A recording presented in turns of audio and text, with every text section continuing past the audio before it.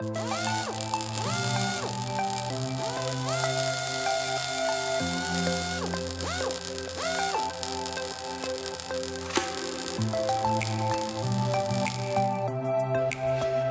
my name is Kevin Bochuk from Hometown Manufacturing, and today I'd like to share with you one of our many options that we have on our trackless trolleys.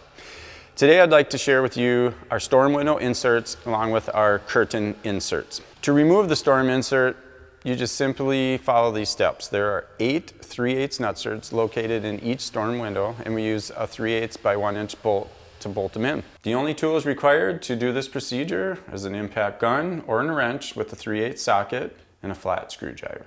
Let me show you how it's done.